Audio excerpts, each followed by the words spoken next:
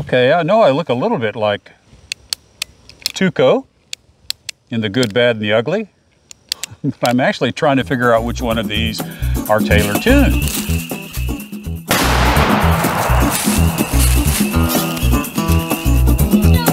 And of course, I already know it is easy to tell because of even without shooting, because of the single action hammercock. Because this one is special and this one is good. But let's load up and shoot a few rounds here. I am still trying to get to know these guns. I've had them for a while. Taylor's has been patient with me, but we are going to get some shots down range, and I'm going to tell you what I think about these two beautiful guns. And speaking of beautiful, I'll give you a close look here in just a minute. But let's warm them up.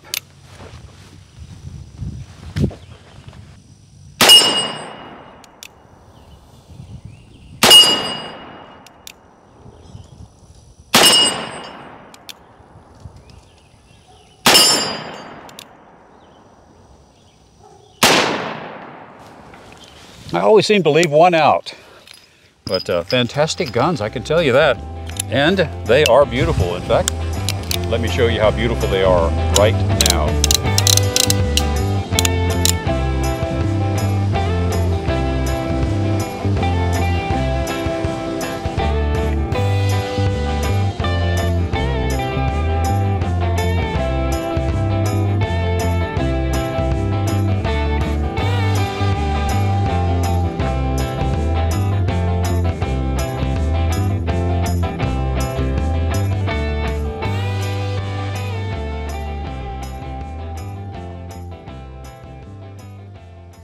So, by the way, if I didn't say it a while ago, this is the non-tuned version. And so I'm going to shoot a little bit and, oops, load one, skip one.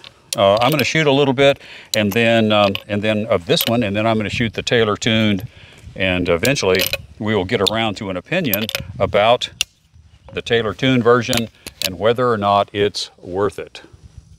So let me try again. See if I can't get all 5 on target.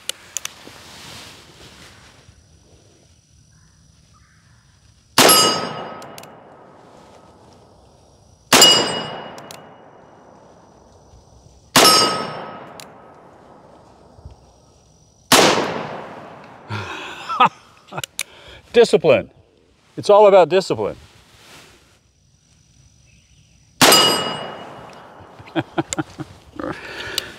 Well, you know what?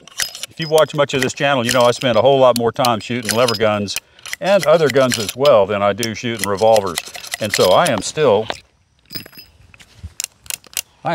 trying to master that craft. And it's a fun journey.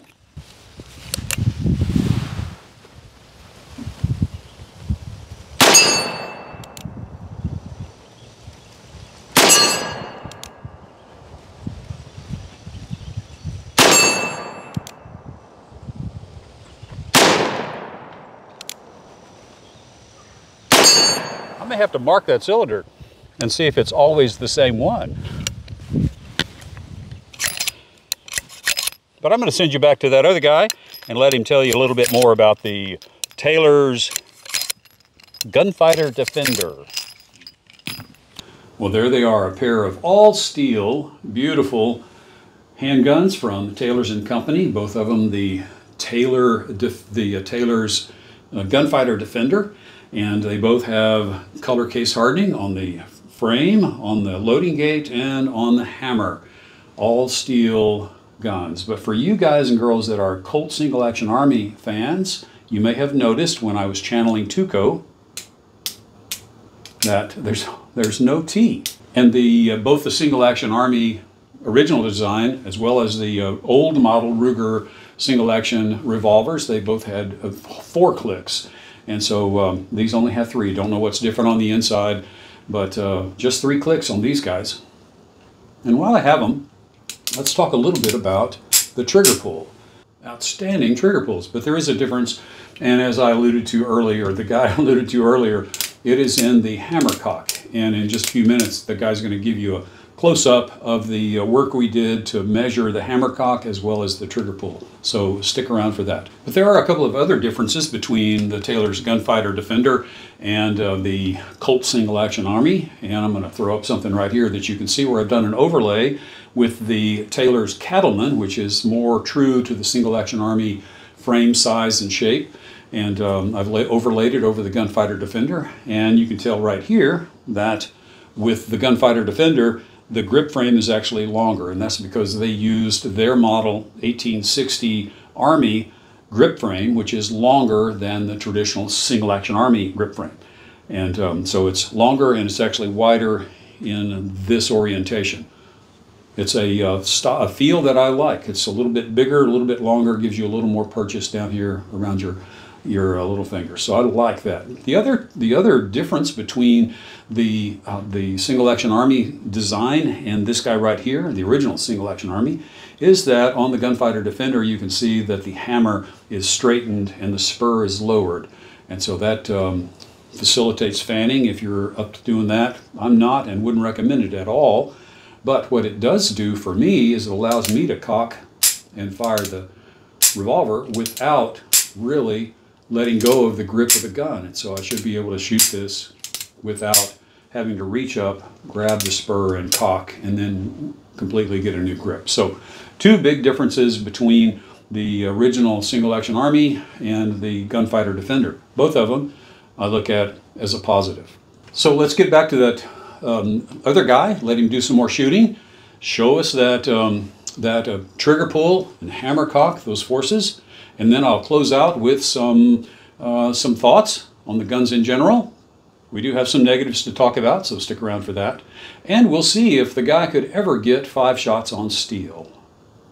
So what do I think so far? I'll tell you what, I think it's really, this is the non-tuned version, like I said, and as you can tell, it's beautiful and it shoots pretty good. Now, let's shoot this guy here. This is there, and they are essentially identical revolvers, but this one has been Taylor tuned. And I'll tell you here in just a minute what they tuned. But right now, let's get it warmed up. And then because it has no safety, as I said earlier, we load 1, we skip a hole, then we load 4 more consecutively. And then we cock it all the way, let the hammer down on an empty cylinder. So we're safe. There's no way that this hammer is going to fire anything if it gets bumped. So, Taylor tuned Gunfighter Defender Taylor tuned. Let's see what happens here.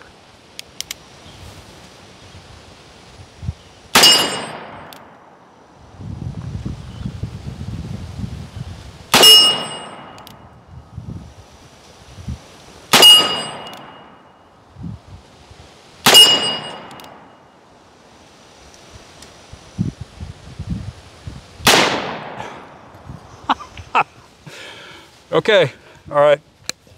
I think the joke's on me, but I'm gonna hit 5 out of 5 before we finish this video, so it could wind up being 30 minutes long. And I think right now I'll let you look at the video that I did showing the single action trigger pull using the Lyman trigger pull gauge, just like we did before, and the hammer cock. And that'll tell you what the difference is between the standard Gunfighter Defender 5.5 inch barrel and the Taylor tuned Gunfighter Defender 5.5 inch barrel.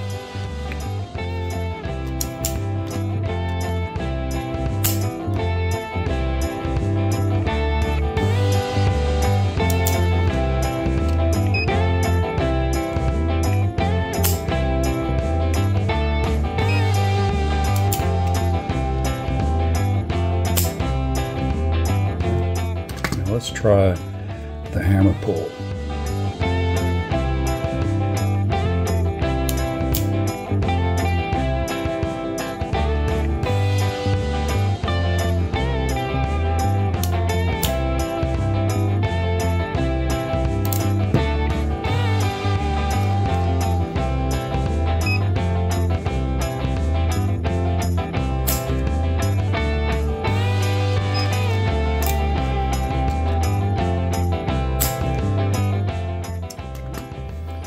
All right, let's try that hammer pull now.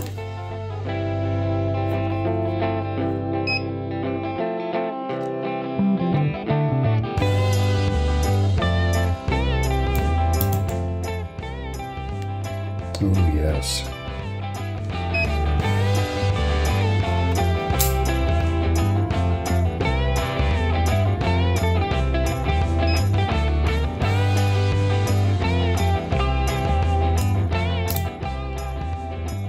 Oh, yes. Very nice. Well, for all of their good looks, they were fun to shoot. Really a joy with the single action, with the trigger pull, and also with the double action, or the hammer cock on the Taylor tuned. Fantastic guns. But there is something we need to talk about, and that is the barrel cylinder gap. And on the standard model, the barrel cylinder gap is 9/1000ths of an inch. Now, I will say that I never had any sense of spitting or misalignment of the cylinders. The lockup is good and solid, so nothing, no problem there. But 9/1000ths of an inch is a little bit on the high side for me. The Taylor tuned version, the barrel cylinder gap is 13/1000ths of an inch, and for a gun that has been to a gunsmith, a Taylor's gunsmith here in the United States, to get tuned, that is really an excessive amount of barrel cylinder gap. Now, if it didn't have that, I would say the $150 premium for this particular gun would be worth it. And I doubt that all of their guns, just like this one, doesn't have that excessive a gap. The $150 premium for the Taylor tuned is money well spent. And so with that said, let's see if the guy ever got 5 shots on steel. Okay, here we go again.